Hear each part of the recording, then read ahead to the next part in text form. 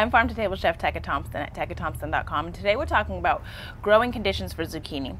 So zucchini is a warm weather plant, and you want to make sure that there's no chance of frost before you start to plant it. You can either put it in a pot like I have this one here, or you can put it directly in the ground in your garden. Just make sure the pot is about this size, which is a 5-gallon pot, because you need room for it to spread out and grow.